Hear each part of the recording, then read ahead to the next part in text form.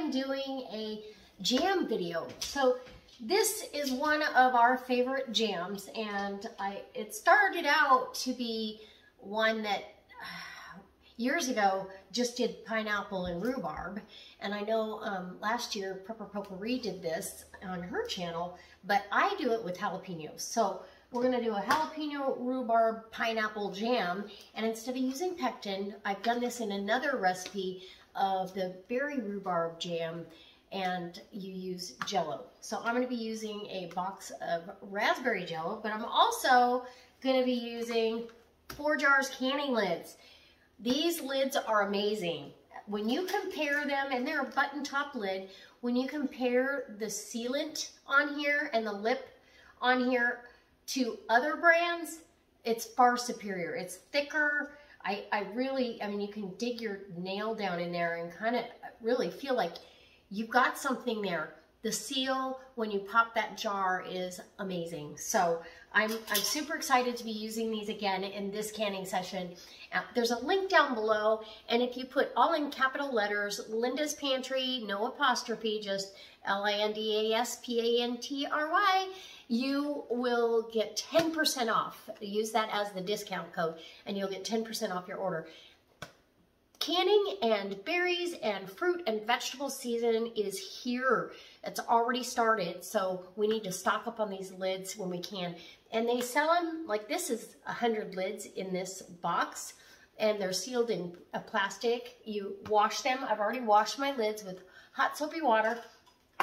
You don't have to soak them, but old school, I'll pour some hot water on these just before I start the jar filling. So just old habits are hard to break. Anyway, so this is going to be a jalapeno pineapple rhubarb jam. I've got rhubarb like you wouldn't believe already, and it's just the middle of May, so we still got a long time to go. I've got 5 cups of rhubarb here.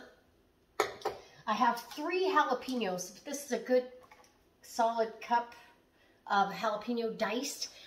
2 of the jalapenos are with the seeds and the membrane in, so that gives it some heat, and I want heat and sweet. And then 1 20-ounce can of crushed pineapple. So come on in, let me show you how easy it is, and of course we're gonna need sugar.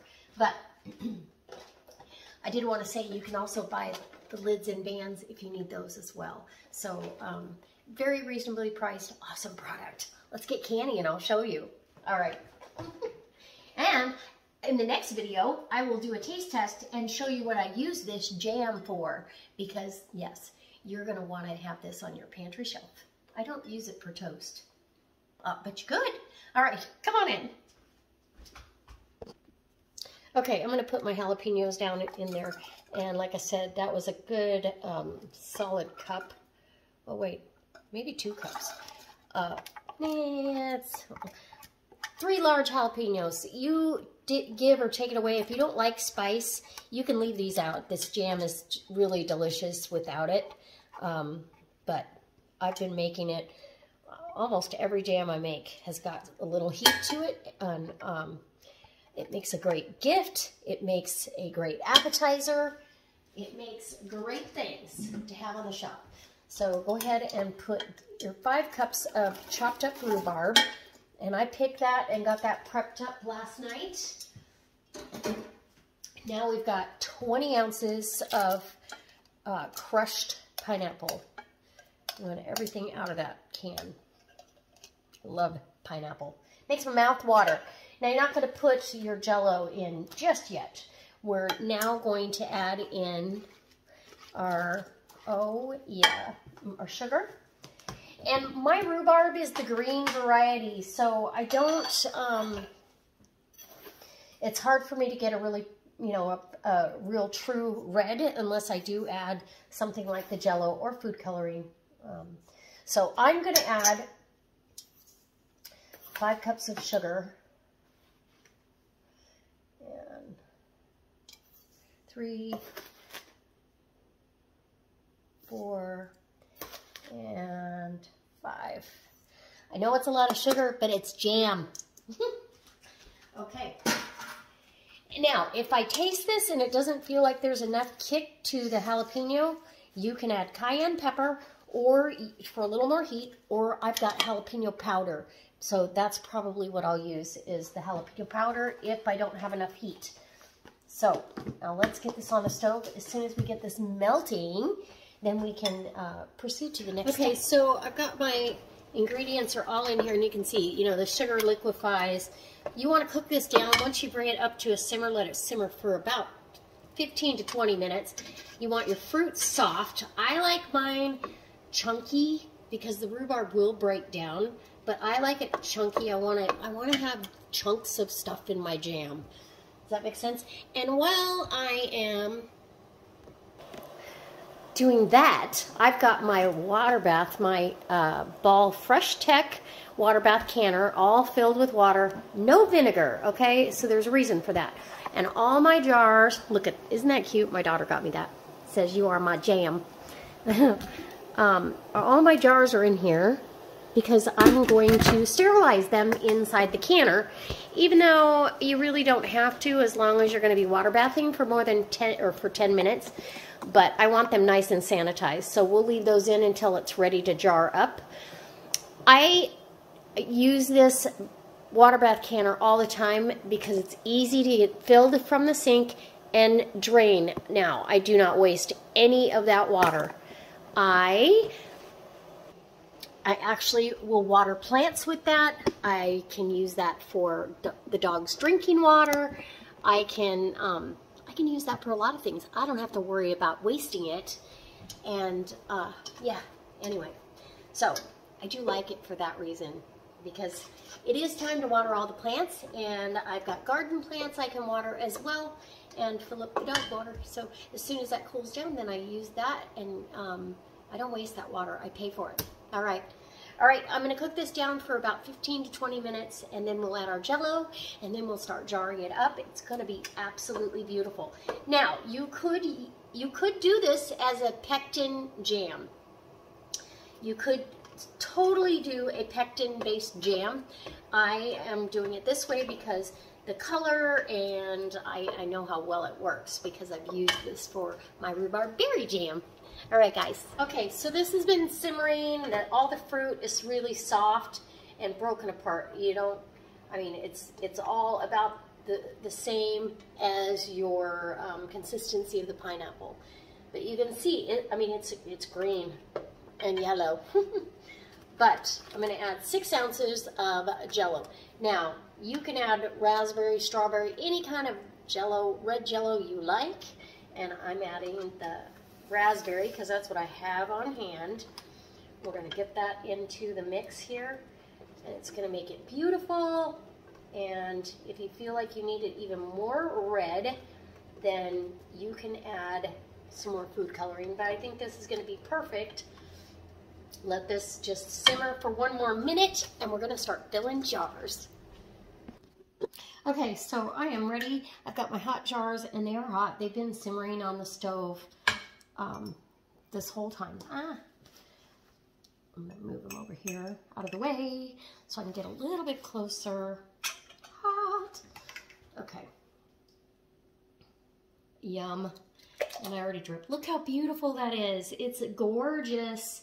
So you just get that Jell-O dissolved, and I let it cook for another minute, and then that's it. And it is a beautiful jam. You want to go for jams 1/4 inch of headspace. So we're going to go ahead, and I've got a little bit more. Okay. I cannot wait for you to try this. It is so delicious. Get that over there. Now, I've got my lids that I poured some hot water out of the canner right over the top of those lids. I don't see a need to have vinegar, but you can do vinegar on the rims of your jars as well. And let me just tell you, those jars are hot. So no need to debubble. If you feel you need to debubble, you go ahead. I don't debubble my jams. I do make sure visually everything looks good. And we're going to put this ring on, finger tight, and which is kind of hard because it's so hot. I do have that little holder. I should get that out. So fingertip tight is all you need. And then in the canner she goes to wait for the rest of the jam. And you can see little deeper, darker spots. That's all the jalapeno. It's going to be delicious.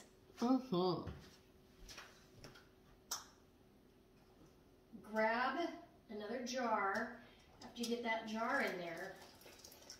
Now I've just got the 12-ounce jars here.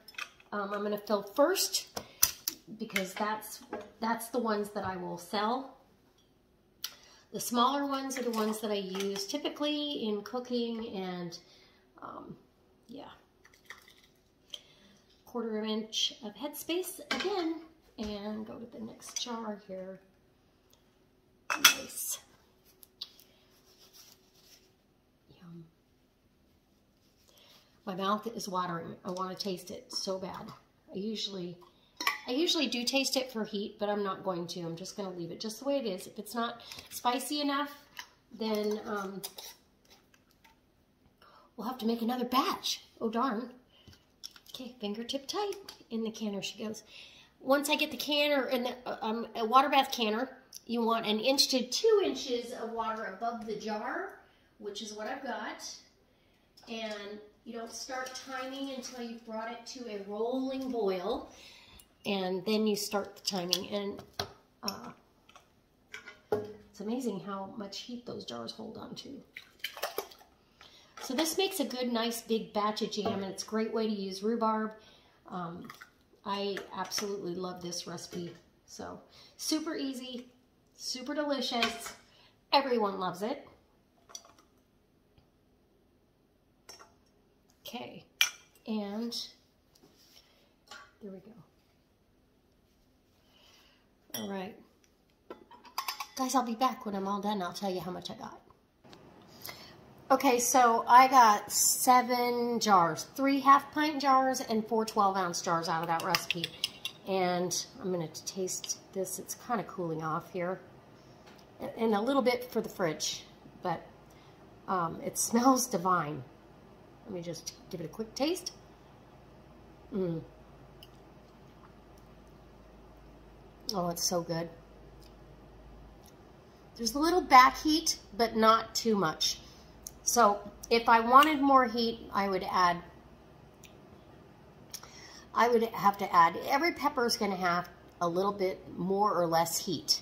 I should have added some jalapeno powder to the mix, but I just now, this one has the jalapeno flavor, a little bit of back heat, and that sweet pineapple, and you can't really tell it's rhubarb, but yet, because I know the flavor profile, yes, it's rhubarb.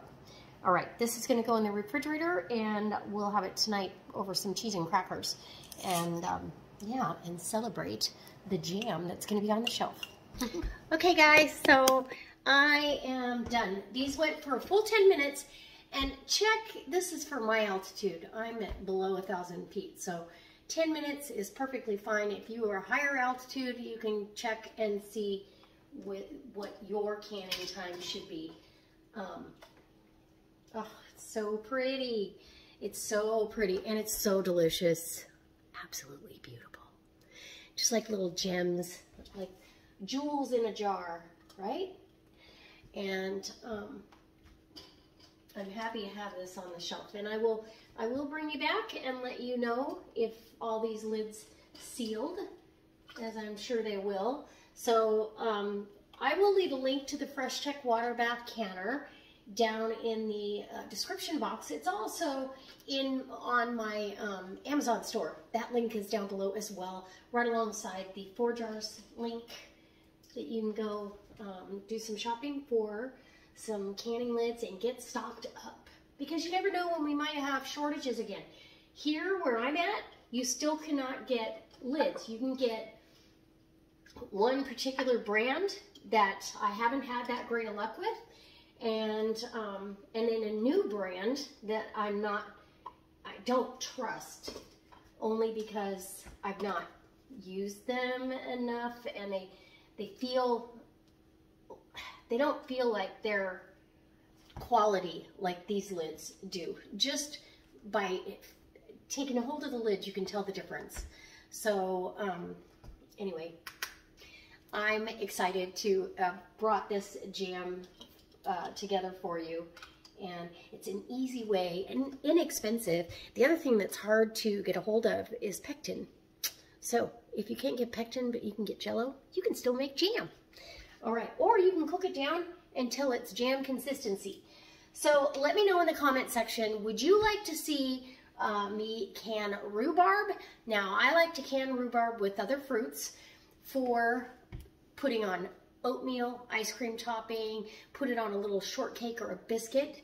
Not just jam, but the actual fruit, and have that on the shelf as well. And you can turn it into a pie in the middle of winter. You can make a rhubarb, strawberry rhubarb pie because you've got that on the shelf. Or would you like to make, or would you like to see me make pie filling? I actually, I'm due to make a rhubarb pie. So, yeah, yum.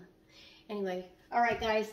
And I have a rhubarb bar. It's like an oatmeal bar that I make. So if you want to see that one, just leave me a comment down below. If you've got your favorite rhubarb recipe, we'd all love to see that in the comments as well.